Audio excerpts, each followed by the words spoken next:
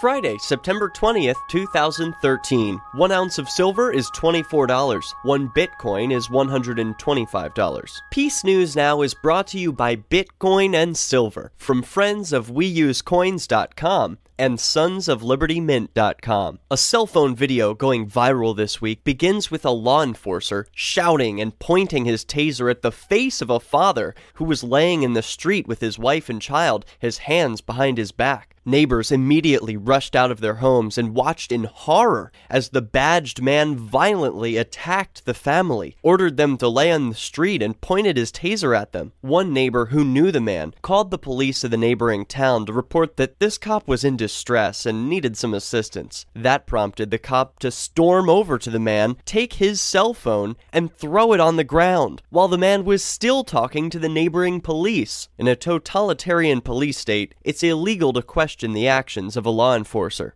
Kudos to the people of this community who witnessed, documented, and spoke out against this government official's bad behavior. It's incumbent upon us who love peace to use peace as our way and set an example for those who use violence to achieve their goals, like law enforcers. Watch the shocking video for yourself and share it with your friends. Link in the show notes. This story brought to you by the Sons of Liberty Mint. Trade value for value with fine silver quarters from the Sons of Liberty Mint. 4 quarters to a troy ounce. The most divisible, usable silver on the planet. Order some today at sonsoflibertymint.com. The Daily Chronic reports this week about the high cost of Philadelphia's, quote, Freedom Cage. The Freedom Cage is a series of metal bars encircling the area behind the First Amendment Stone and beside the Liberty Bell. It's created and enforced by government agents of every stripe: National Park Enforcement, Transit Enforcement, Philadelphia Law Enforcement, U.S. Fish and Wildlife Enforcement, and even the Department of Homeland Security. The Freedom Cage is a visual reminder of both the metaphorical and literal cages that surround us. The rest of society is metaphorically caged as well, because they have to foot the bill for all this unnecessary enforcement, whether they agree with what the cops are doing or not. There are at least 6 government agencies billing overtime hours every Smoketown prohibition. Just one of these agencies, the National Park Service,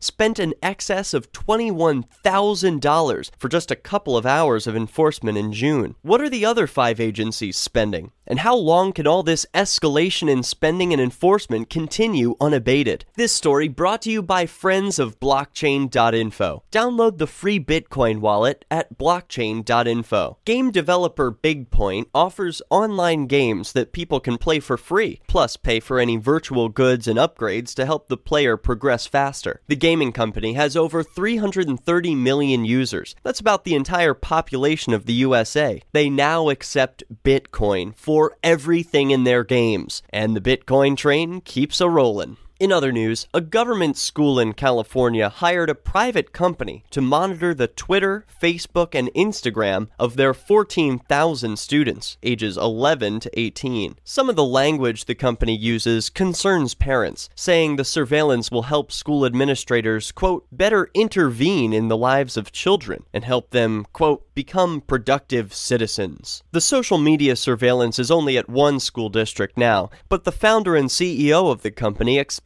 to be monitoring about 3,000 schools worldwide by the end of this year. Mussolini, who knew a thing about fascism, defined it as the merger of government and corporate powers. Can surveillance of children by a private-public partnership then be correctly classified as fascist? Speaking of the badged class, a Connecticut judge was caught exposing his contempt for civil rights in front of at least 3 defense attorneys during a closed-door meeting this week. Connecticut Carry reports that Judge Brunetti said, quote, no one in this country should have guns, and that he, quote, never returns guns. This shows a clear disregard for the rules, but as we see here, the badged class can violate the rules whenever they want, without any consequences. It gives credence to the saying, when there are rulers, there are no rules. Peace News Now is on the Next News Network, and is brought to you by friends of WeUseCoins.com and sonsoflibertymint.com. Share this episode with your friends, and if you enjoyed it, send some Bitcoin to donate.peacenewsnow.com.